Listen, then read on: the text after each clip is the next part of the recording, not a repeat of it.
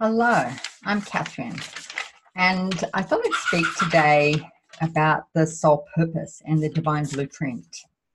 So, in my online Akashic community, I was asking people what topics they're really interested in with the Akasha, and the soul purpose is one that really came up for people as being important. And I know for myself that when I shifted some blocks and began to express my purpose more fully in the world, it's a huge shift, and one that many people are in the process of or wanting to make, because living our purpose, it's what we're here to do, as well as fully experience life and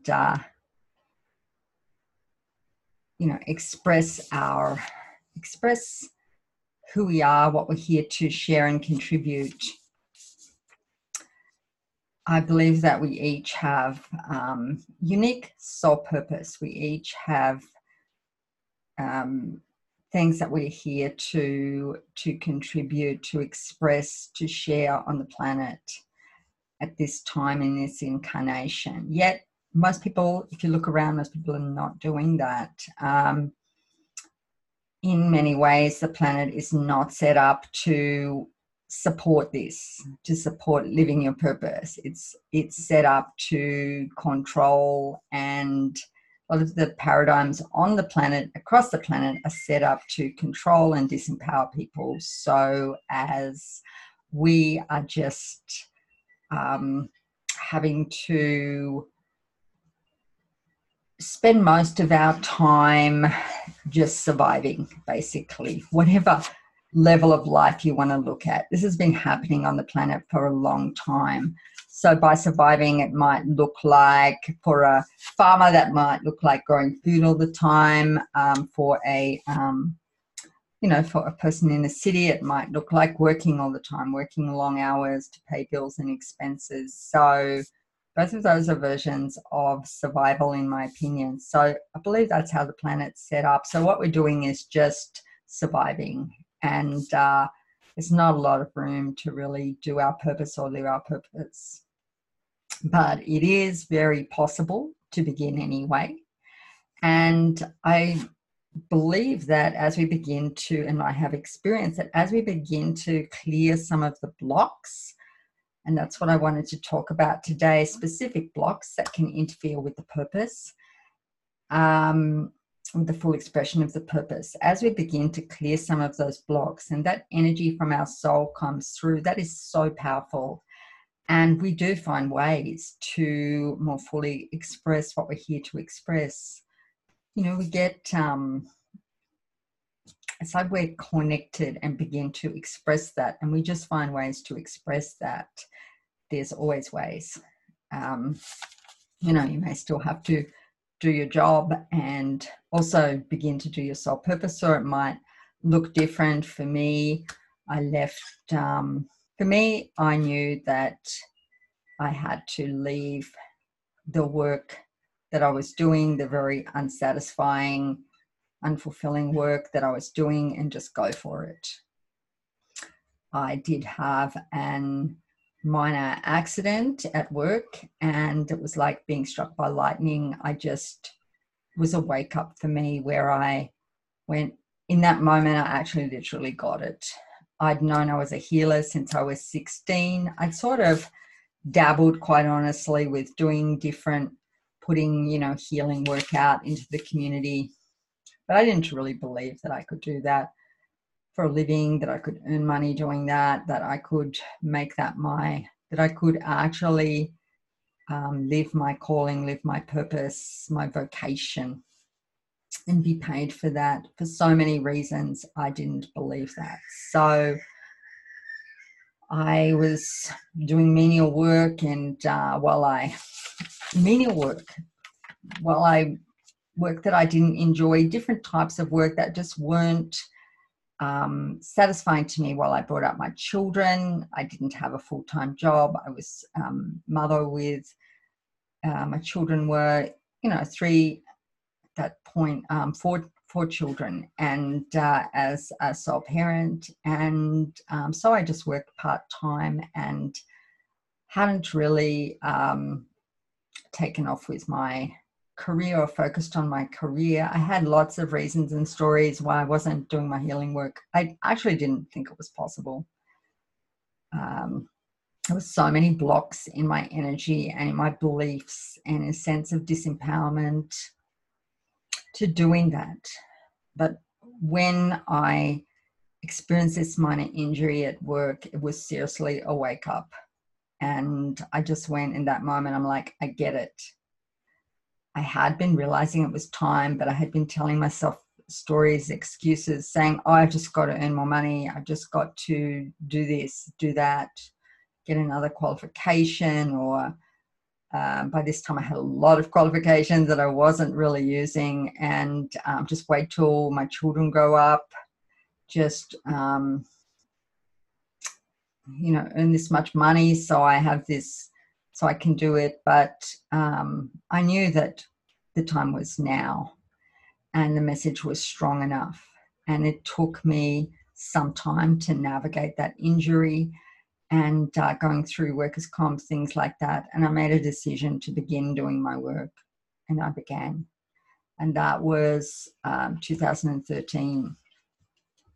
And that doesn't mean it's always been easy. In fact, I look back and wonder, how did I do that?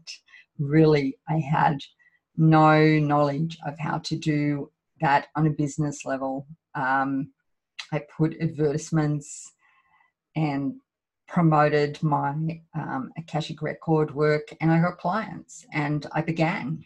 And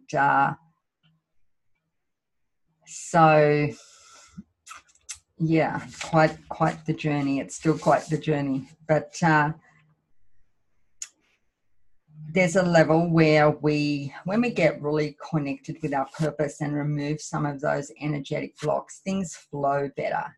That doesn't mean in the 3D world that it's always a walk in the park. Sometimes it is. Sometimes it's beautiful and flowing and everything flows and it's amazing. And I find in my life that there's times when things flow, and in that flowing, I can get in a sort of comfort zone.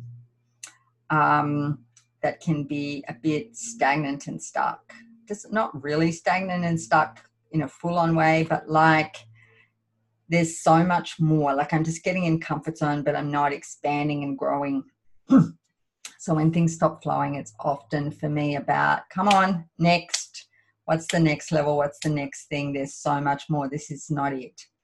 And so it's a journey, and it just keeps, for me, it just keeps going to the next level and challenging and growing me, which I believe is what we're here to do: challenge, grow, learn, share. So I wanted to talk today about the soul purpose and the divine blueprint, because I believe that's an aspect where blockages can show up, an aspect that we can work with that can significantly help to get things moving again. And I'll explain a bit more about that.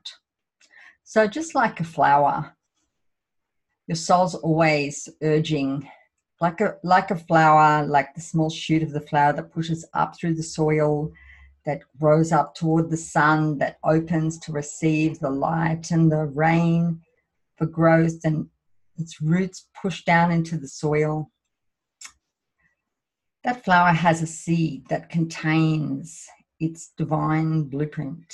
It's for its fullest expression. So too do you have a divine blueprint that contains the blueprint for your soul's fullest expression. Now that divine blueprint can become corrupted, can become, have blocks in it, energetic and spiritual blocks. So as the blueprint's not clear anymore, so it's distorted, so as it's corrupted, so as there's blocks to the energy flowing in the blueprint. And of course, that can really affect expressing the purpose. It can affect even knowing what the purpose is. This is your blueprint. And so if that's all messed, it's hard to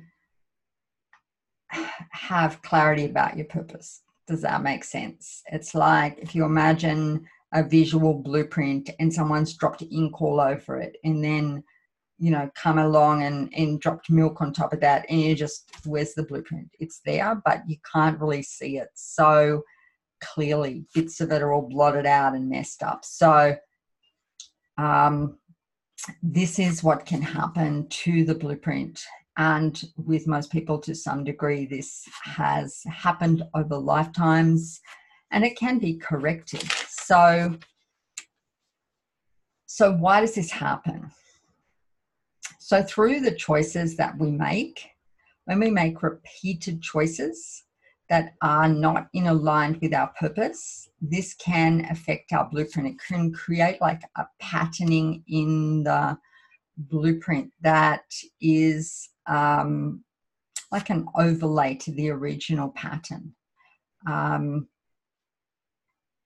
When we make agreements, spiritual agreements, again, that are blocking the, that are not aligned for us, they can again overlay in the blueprint. There's also things that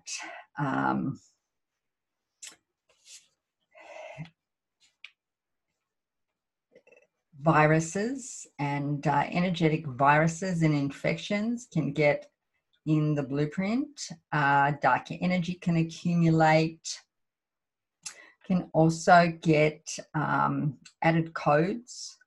This is more often coming from high dimensional energies that at some point you've made an agreement with, and they're using that agreement to interfere through things like implants and interfering with the blueprint, added codes, corrupting codes.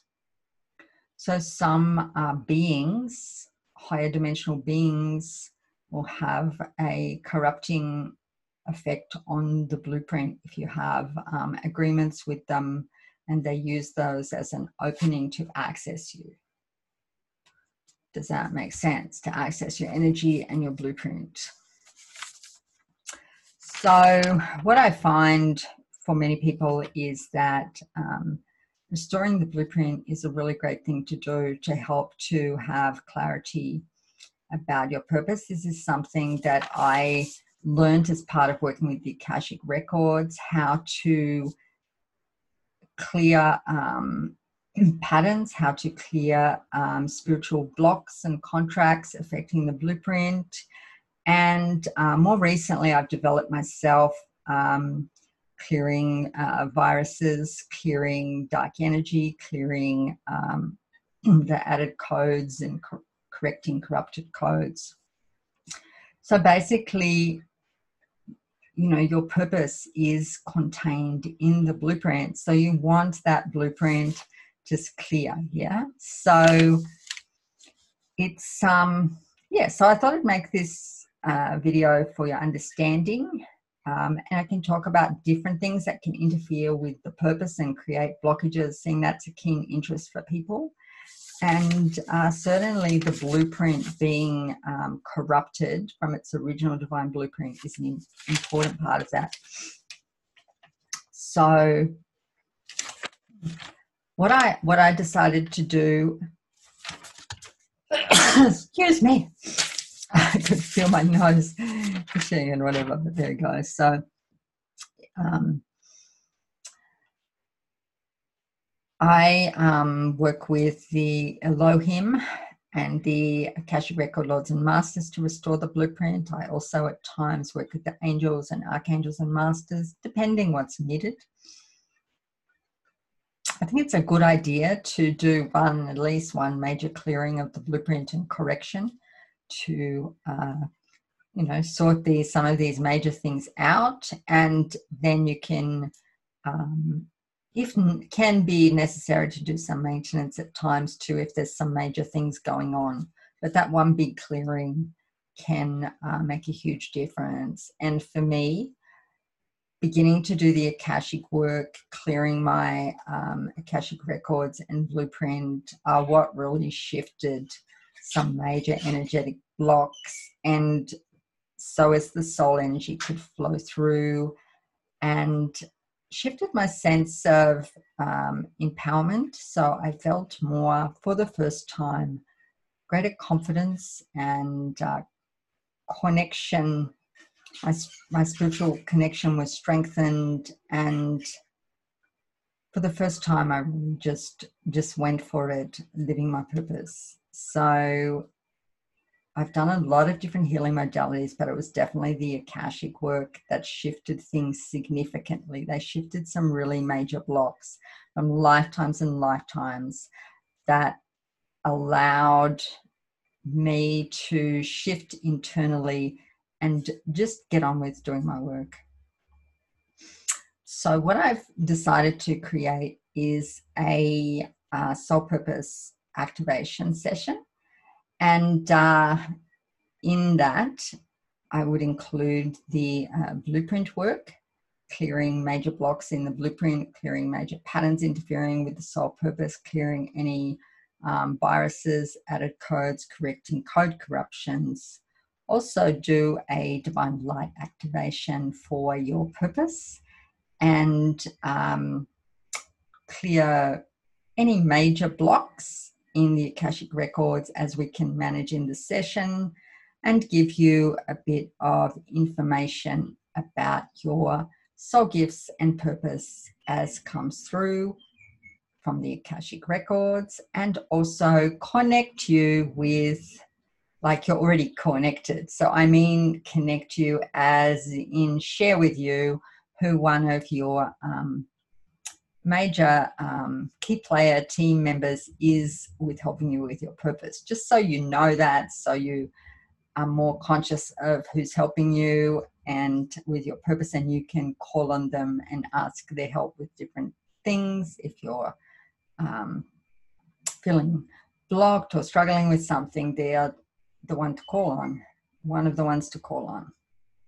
So I hope you enjoyed learning a bit more about the Divine Blueprint, and yeah, I'll look forward to sharing with you more about things that can interfere with expressing our purpose, that different types of energetic and spiritual blocks that can interfere with the purpose, interfere with that flow of energy and that alignment with our purpose. Because I think that is a key reason why people are not expressing their purpose. Many blocks of disempowerment, blocks, many of us have made agreements in past lives that interfere with doing our purpose. I mean, I've cleared so many agreements of not to be a healer, not to speak the truth, still working on fully clearing those at every level. So they can come up until they're really fully cleared and I get it. Religious obedience is another big one. Obedience, all things that have blocked me from fully stepping into my purpose. And as we shed these layers, it's honestly, it's like a snake shedding the skin, and we just get closer to our original nature. So I really encourage you to do the work in whatever way speaks to you, to clear those layers, to allow you to more fully express who you're here to be, what you're here to share with the world. I know it can be challenging at times, believe me, I get it, but decide that if you have some sense of what you're here to do, for example, a healer or, assist and guide people, whatever that is, that, to work with the angels, to work with animals, to work with children, whatever that is, just ask for help. and take some small steps from where you are and do the work, the emotional work, the belief work, the spiritual work, to make it easier for yourself to clear some of those layers so you can really be expressing your purpose, one that brings such joy and fulfillment, even when even though there's challenges, there's really such joy and fulfillment in doing your purpose. And in not doing your purpose, there's often such a deep soul sadness.